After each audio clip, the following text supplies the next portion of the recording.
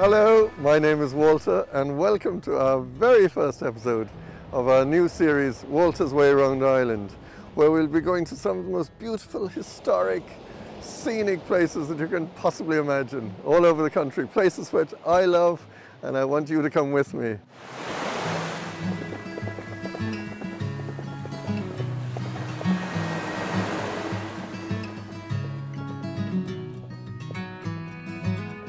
Today we are starting in the lovely, vibrant town of Kinsale. Beautiful town right at the beginning of the Wild Atlantic Way. So yes, I came to Kinsale, oh my goodness, when I was a child. I'd say first when I was about 15 years old. And we were actually bringing my brother to a sailing course here with his little boat. And what do I remember from then? I remember having lots of lovely food and ice cream and its vibrancy and all the people around here. It was absolutely gorgeous. Some people would have said over the years that it had a kind of a, you know, a yuppie kind of an image or that. I don't think it has. I think it reflects the sea. You look at it, at the beauty of the sea and the harbour, the Charles Fort, looking out onto the further out, you see the fishing boats bopping up and down.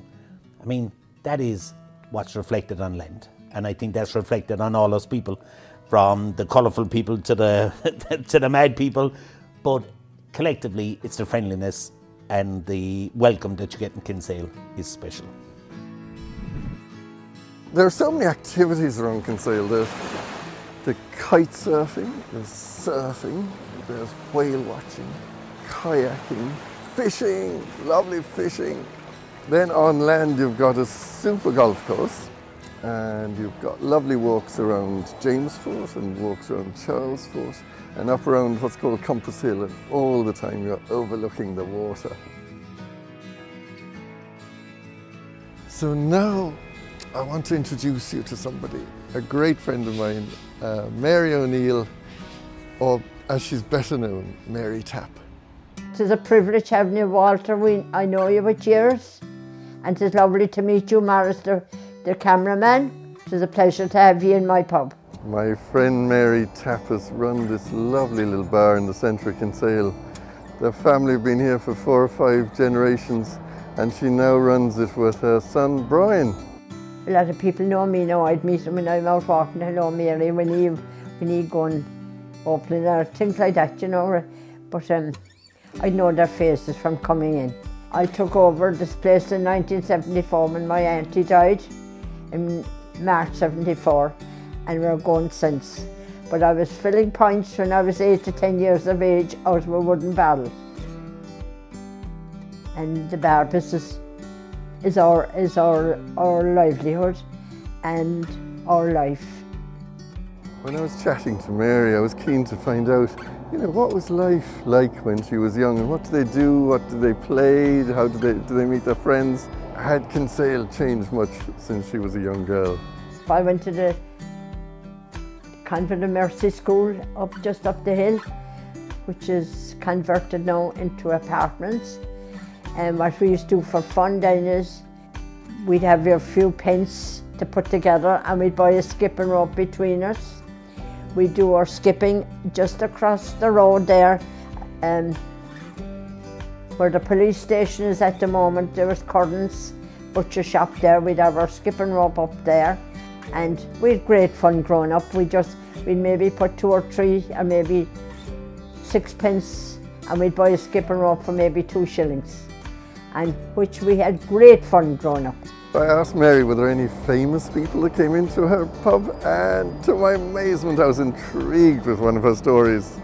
The astronaut here, Dan Tenney, he's married to a Kinsale girl, so we're friends of theirs, her family, and he rang me, he telephoned me twice from space 10 years ago.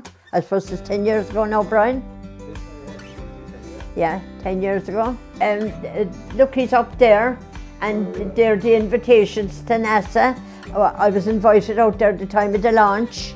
Yeah, and he rang twice. The first time he rang and I wasn't here. Brian took the message and he rang again, and I was here. And Brian at 9 o'clock every evening during the summer runs super ghost tours around Kinsale.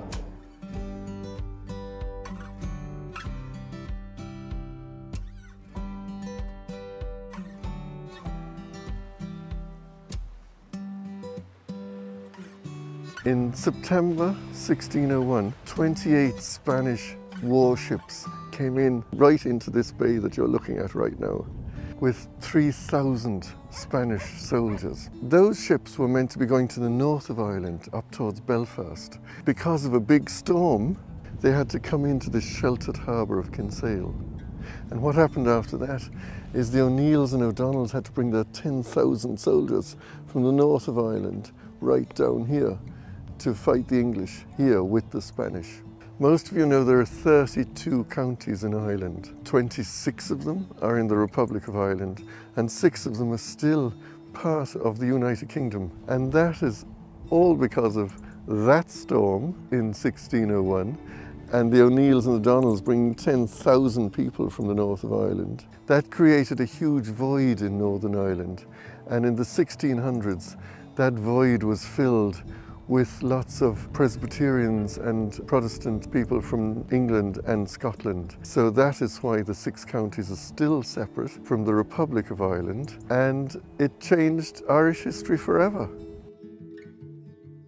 So the actual Battle of Kinsale only took 2 or 3 hours, and it was on Christmas Eve in 1601. And the Spanish stayed in the town. The O'Neills and the O'Donnells were above Kinsale town, out the other side. And the O'Donnells didn't get that much involved in the battle, because the English actually came to the side of the O'Neill clan and straight at the O'Neill clan. And those on horseback retreated quickly, and those on foot were absolutely slaughtered. After the Battle of Kinsale, we lost the battle. The O'Neills lost, lots of people slaughtered, huge void left in the north of Ireland. So down here in Kinsale, the English got pretty cross that the Spanish could come into what was basically English territory at the time. They first of all built James Fort across the water from us here, and they built Charles Fort a few decades later right behind us, this star-shaped fort right up on this promontory here at the entrance to Kinsale Harbour. But at another stage they actually put a chain from the blockhouse right across here to Charles Fort to stop invading ships from then on. Any invading ships were stopped coming into this lovely sheltered bay of Kinsale. When it was built first, it was built for about 400 soldiers here and their families. So there were up to 1,200 people who would actually live in this fort. Since then, of course, a bit more exciting, in the 1960s and 70s, this was a sort of a hippie commune, and this is where everyone came and smoked dope and drank cans and played Beatles music and had a wonderful time. And since all of that, it's become a most amazing tourist attraction run by the Office of Public Works here in Ireland. It's the most beautiful town, lovely little streets, lovely bookshops, lovely craft shops, and they make so much here. The craftsmanship is amazing. So you're not just buying products coming from abroad, a lot of it is made by the craftsmen here.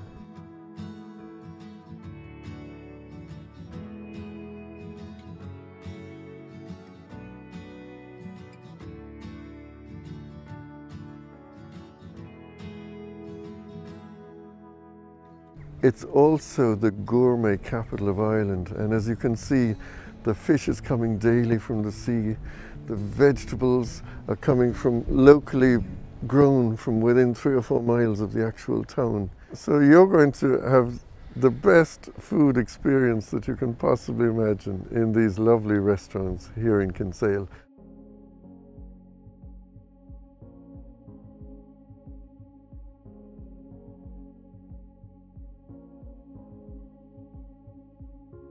This is Bastion, one of the many lovely restaurants in Kinsale. Local produce, local ingredients, lovely meals, and it just happens to have a Michelin star.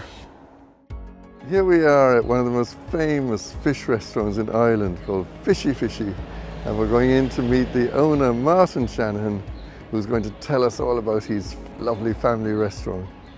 Hi Martin. Walter, welcome to Fishy Fishy. Hey, thank you. This is a very special restaurant. It's called Fishy Fishy. Where did it all start, Martin? Where did it all start? It started back here in Kinsale about 35 years ago. I mean, I came to Kinsale and I worked for Jim and Paul Edwards for 4 years. Met my now wife, still wife, of 34 years, and we decided we'd emigrate to America. So ended up in Manhattan. I remember getting up one morning, early in the morning, and going down to South Street Seaport to the fish market down there, very early in the morning. And I thought, oh, I just love this. It was just, again, it was like Kinsale, but in a bigger version in Manhattan. I was like, why can't we do this in Kinsale? So, spent 3 years living in California, loved it to bits, had a great time, drank wonderful wine, eat lots of great food, and again, very multicultural. And I came back to Ireland. We came back to Ireland, myself and Marie, in 1991 with the ambition of setting up a seafood restaurant. And instead we got into the fish business. All our product in Fishy Fishy comes out of the harbour. If it doesn't come out of the harbour, if it ain't fresh, we don't have it. You base yourself in Kinsale. There is this line kind of that goes from Kinsale to Kenmare, and everything south of it. Clonakilty, Rosscarbery, Skibbereen, Baltimore, Schull, Ballyhob, Iries, Ahilles, Castletown Bear are all forgotten. And they're magic. They are magic, you know, and that is, it's worth staying out of the bigger centres and giving yourself an extra couple of days in those places. Give yourself another day or two in Kinsale. It's worth it. So here's one of the finest hotels, the Blue Haven, across the road here. Lovely place to stay, super food. Hamlet's Bar in the background. Okay, this is one of my favourite shops, Murphy's Grocers. It's been here for ages. Run by Sheila and her sister. You get the most beautiful locally grown fruit and veg, leeks, cabbages, apples. Lovely little shop, absolutely beautiful stuff. And also next door is Daisy Chain with Brenda and Patagale, two more sisters that run this lovely flower shop. It's all sisters on Pier Street here in Kinsale. Miley Murphy's bicycle shop, and Gillian here in Greenhouse and Other Stories. Two more great craft shops. One here, Boland's. You can get all sorts of gifts in here. And across the road is the old commercial warehouse. That's Cronin's now, another huge gift shop.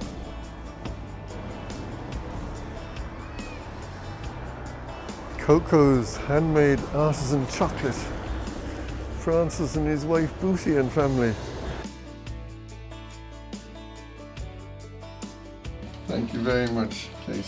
Oh, lovely. The real thing, the real chocolate. Super. Thank you very much. Brilliant. You meet so many people. You can actually walk the whole town, and if you actually just walked around, you can walk the whole town in 10 or 15 minutes. But if you want to get into all the shops and see everything, you know, you could spend a couple of lovely days here in Kinsale. If any of you want to come and live in Kinsale, oh my God, what a spot. You know, you're 15 miles from Cork City, you're 12 miles from Cork International Airport. The schools here are incredible. There's even an all-Irish Gael Skull, which is an Irish-speaking primary school. And then you've got a brand new second-level school with new running tracks and sports facilities and amazing science, physics, biology, maths. The actual students from Kinsale College every year are one of the top prize winners in the National Science Exhibition in Ireland, and they all go and represent Ireland. or right across the world. So this is where we started this morning in James Fort, and then we were up at Charles Fort, and now we've come back and we're smack in the middle of Kinsale town. So this is real colourful Kinsale, lovely little streets. Here's my favourite little pub, Dawson's Bar.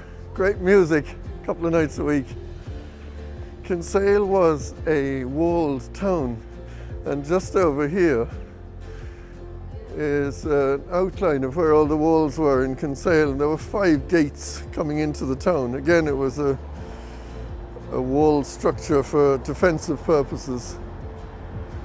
And just behind us here is actually a waste management vehicle from 100 years ago. Kinsale was actually a real important trading town, and it was like Venice, because the water came right up to here. That's up the short quay and along these streets, and this is where they tied up the boats here on the Holy Stone.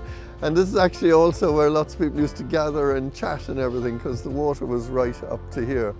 And it's right across from what's now the museum, but it was the market house. And it was built as a market house. And it was also where the inquest happened in 1915 for the Lusitania.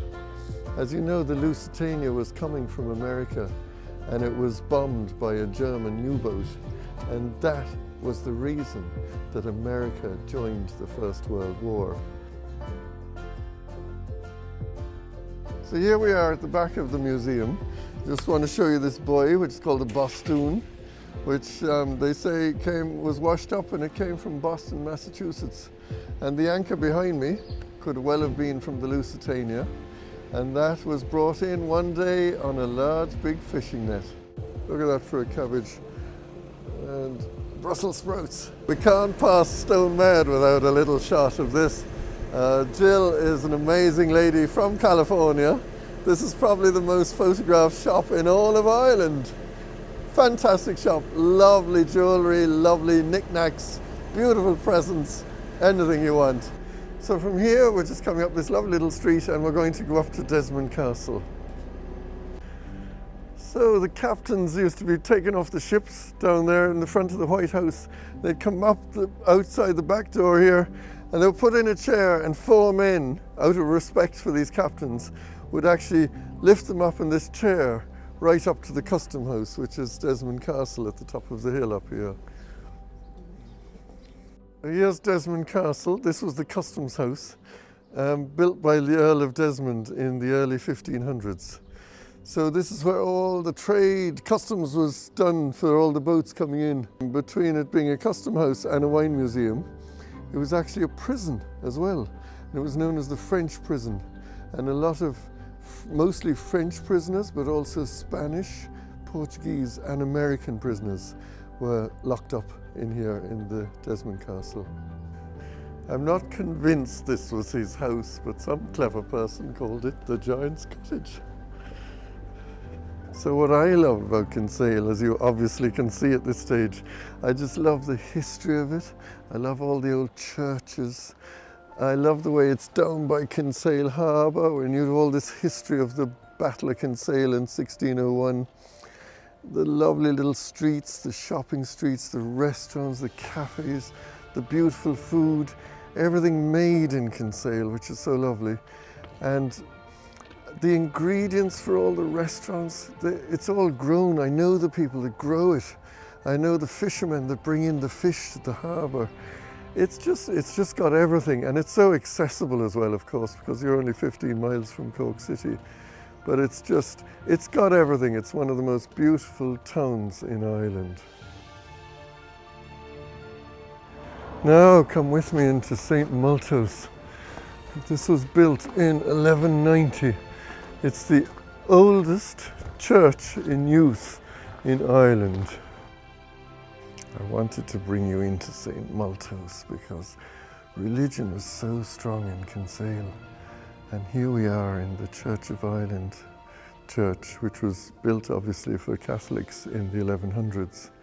But they have service here every Sunday. So this is the oldest church in use in Ireland. The Carmelites also came to Kinsale, and there's a lovely Carmelite friary just up the hill. They were actually given the site by the local Protestant landlord, but of course in the 1700s, during the penal times in Ireland, Catholics couldn't own land, they couldn't be educated in Ireland, and the Protestant landlord actually took back ownership of the site, and at the end of the penal times gave the site back to the Carmelite friary. This is the old baptismal font, dating right back to the beginning, back in the 1100s. Can you imagine all the babies that were baptized in this right here at this baptismal font? This chapel actually was built by a man called Galway, Galwey, prior to the Reformation, and prior to 1500. And then when it became Church of Ireland, it went into ruin. It wasn't used anymore and it was cut off. This is a lovely old bit of chapel.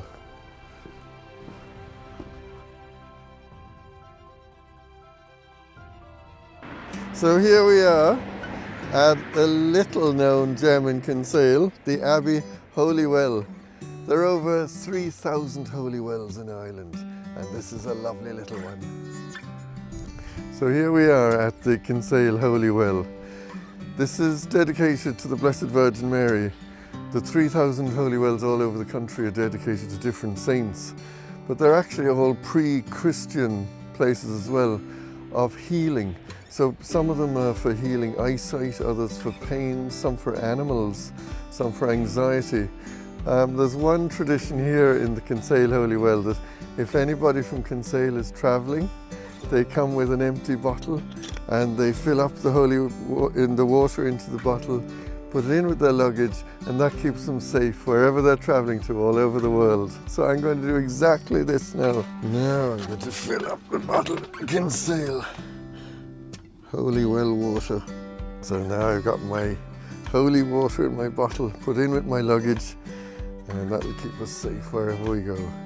So here I am coming into the really old graveyard and site of the old 7th century abbey in Kinsale.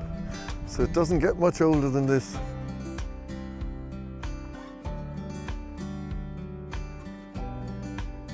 We're all going to end up somewhere, but you couldn't get much nicer than this, could you? Kinsale is a huge maritime town. It's a very sheltered harbour. So going way back, you've got the battleships coming in the 1600s.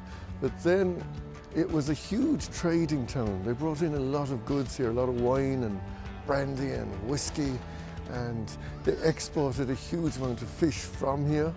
They actually used to bring the fish in and salt it, and a lot of, would you believe, a lot of Scottish women used to come here and live here and work here, salting all the fish to be exported all over Europe. And it was also a major place for the merchant navy.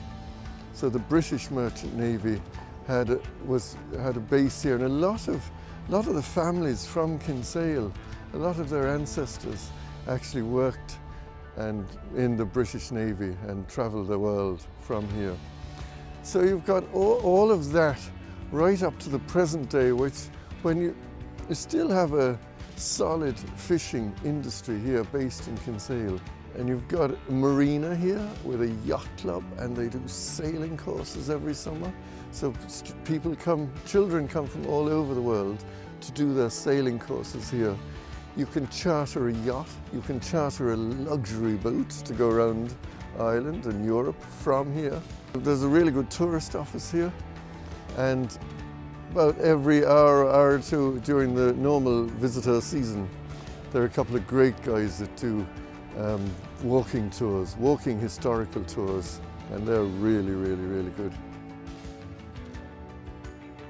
Kinsale is known for its food and its maritime and its history, but it's also known for its sustainability. It's the first transition town in the world Not only do they produce a lot of food around here, but there's a huge education behind it, and especially here at Kinsale College. So we're going out the Bandon Road, and out about 2 miles up here is where the Battle of Kinsale was in 1601. So this is the Stone of Destiny to mark the site of the Battle of Kinsale in 1601, and this was put up in 2001, 400 years after the battle, and it's made from stone from the 4 provinces, from Munster, Leinster, Connacht and Ulster.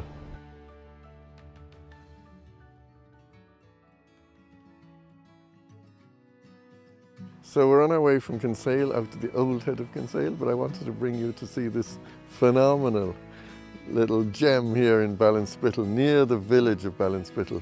It's the moving statue, and in 1985, thousands upon thousands of people came from all over Ireland to see the statue moving and to pray while watching the statue. So here we are at the Lusitania Memorial Site at the old head of Kinsale on the south coast of Ireland, and look at that beautiful scenery behind me.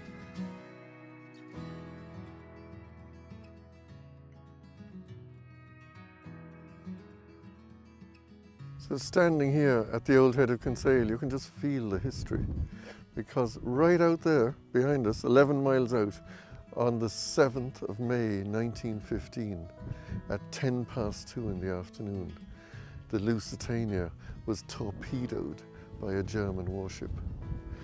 The British waters had an exclusion zone. Just before that, the Germans declared it a war zone, and all boats could be, according to them, torpedoed, bombed at this stage. So the Lusitania was coming in by the Fastnet Rock around the southwest coast of Ireland, and it actually changed course, and the U-boat thought it had lost its target, and then it came back on course. The U-boat was 11 meters under the sea, and they were looking at it through its periscope, and then at 2:10, they fired the torpedo at the Lusitania. It sank in 18 minutes, and just under 1,200 people lost their lives, and 761 people were saved, mostly by local fishermen and local boatmen around this part of the country. They just jumped into their boats and rowed out and sailed out the 11 miles and picked up so many survivors. The inquest took place in the market house, which we saw in Kinsale, and there are some of the survivors buried around St. Maltos Church in the town in Kinsale. Here we are in the wilds of the old head of Kinsale on the cliff. I feel a little bit like a seagull perched on the edge of this cliff, but behind us, and this is why we're here, is to show you the old head of Kinsale golf course, where the top golfers from all over the world come to play it right on this course here. What a course!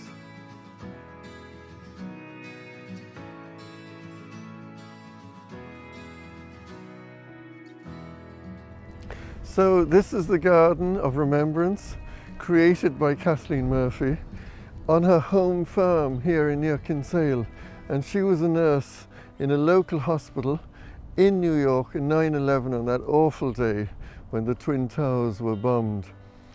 She came home afterwards and she dedicated this part of her home farm.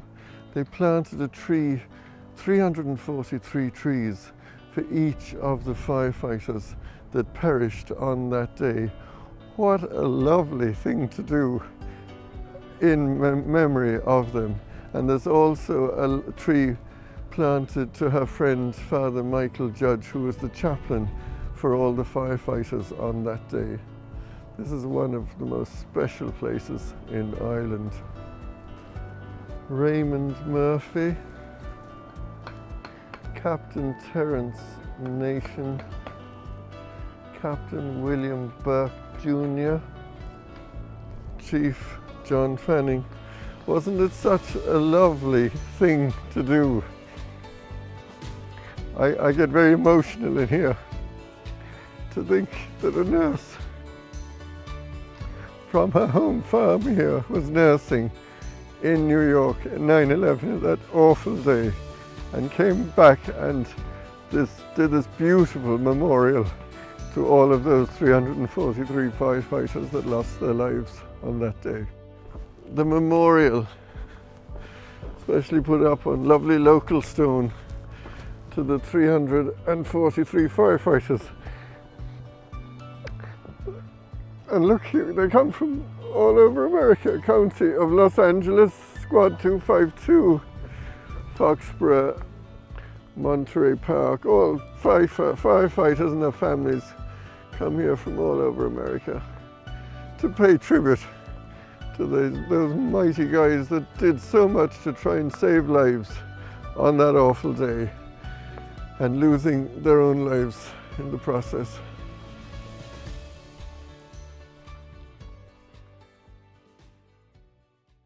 So there you have it. I hope you enjoyed the tour of Kinsale.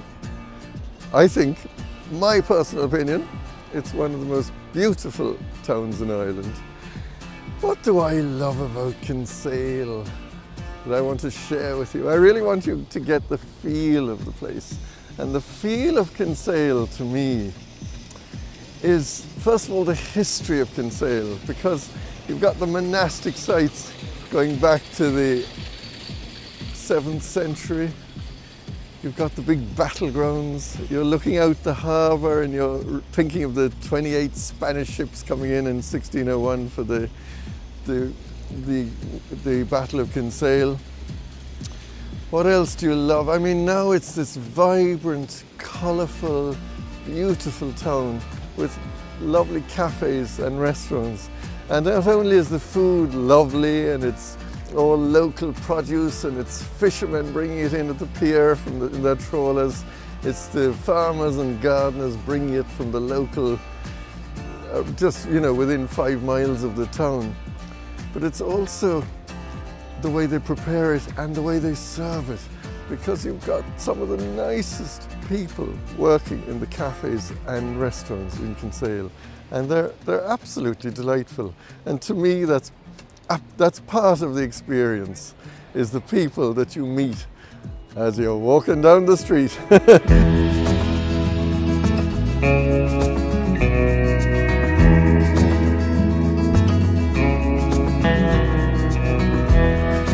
When the sun is rising, your shadows fall behind.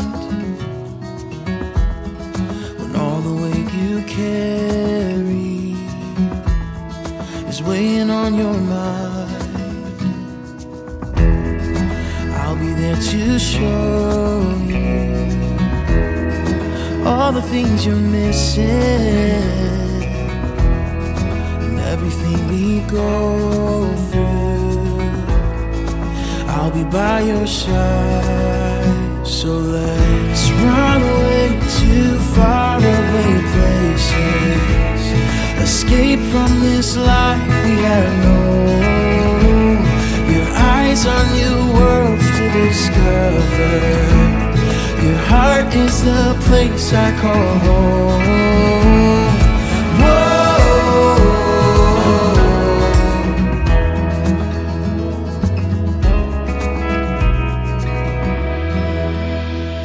It's great to see Kinsale as it is now, prosperous and everything, and everybody doing well, but we're locked down at the moment, as you can see, but we're closed since the 15th of March.